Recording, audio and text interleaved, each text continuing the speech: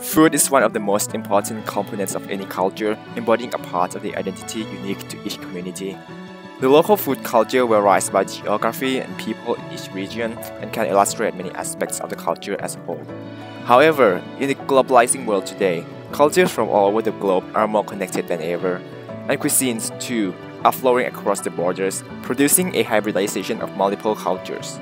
In the case of Thailand and the United States, this flow is quite literally moving across the hemispheres.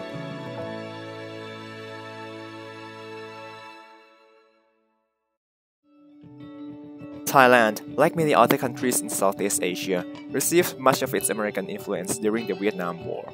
In fact, it is believed that the first ever American-style restaurant was opened in the 1960s when a part of the American Army resided in Thailand. At first, these restaurants aimed at serving familiar food to the soldier fighting far from home. But it wasn't until 1978, when the American fast food chain, Mr. Donut, opened its first store in Thailand, that Western food became popular. Now, McDonald's is the biggest fast food franchise in Thailand, with over 240 stores operating nationwide. The clearest aspect of the hybridization of American food in Thailand would be the menus offered at these fast food locations. As it turns out, while the novelty of Western food could attract most of the customers, the bland taste of these fast foods still face competition from more flavorful local menus. McDonald's then introduced localized variants of the classic menus, such as this spicy fried chicken. Spicy Red Hot ซอสสไตล์ใหม่เผ็ดร้อนจัดจ้านถึงเครื่องเริ่มต้น59 บาท Garlic chicken rice. ข้าวกระเทียมพริกไทยดำและแมทข้าวกะเพราเพียง Spicy chicken rice. ข้าวน้ำตกพิเศษพร้อมโค้กเพียง69 บาทถึง1 บาท ข้าวน้ำตกแซ่บแม็ก Delivery 17 And many others. These adapted menus are essential to the running of the businesses, as can be seen from another fast food chain, A&W, which failed to provide localized menus to its customers and thus have fell into obscurity with less than 30 branches nationwide. This shows that profitability of businesses can be one incentive for cultural hybridization. But most certainly, the flow of cultures in the age of globalization is far from unidirectional, as evidenced from the existence of Thai restaurants all over the United States. Since the Immigration and Naturalization Act of 1965, immigrants from countries all over the world, Thailand included, flowed into the country, playing a key role in shaping the country's identity. Thai food, too, came with this flow, with the first restaurant possibly opened in 1969 in Los Angeles, the home of the first American Thai town, and the city with the largest Thai community outside of Asia. The first customer base of Thai food was the Thais themselves, craving for the flavorful taste of the traditional food. But soon, Thai food quickly gained popularity among the white customers too.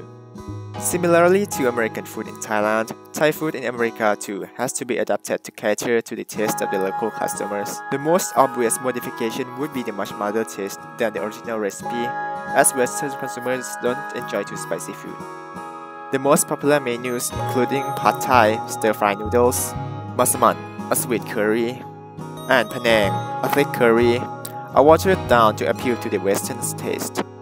However, unlike the fast food chains in Thailand with giant supply chain, another constraint in cooking Thai food here in the US is the hard-to-find ingredients, including lemongrass, fish sauce, and coconut milk.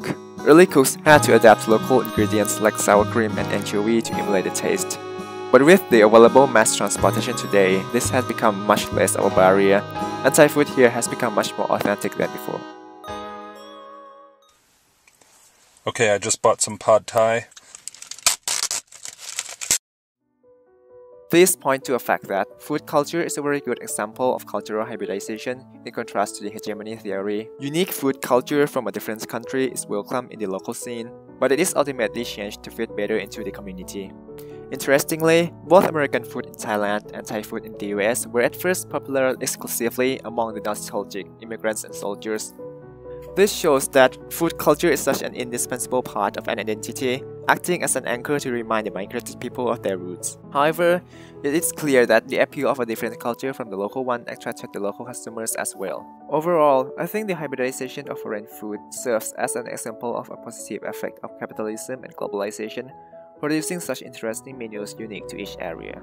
For me personally, the most important part of the globalization of food is that without it, I wouldn't be able to find Thai food to eat here, in this country so far away from home, yet so closely interconnected in the cultural context.